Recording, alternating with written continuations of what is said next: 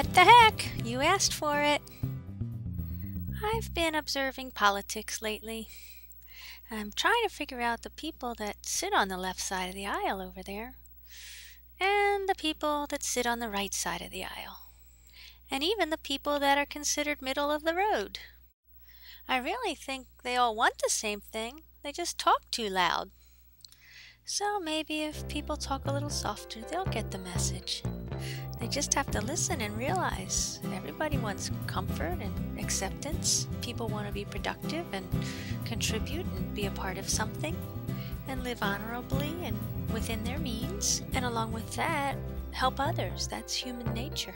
Even though people have their own viewpoints and opinions, they still share core values. So it seems to me it's time to just stop all the noise and find a project that the left, the right, and the middle can all come together on.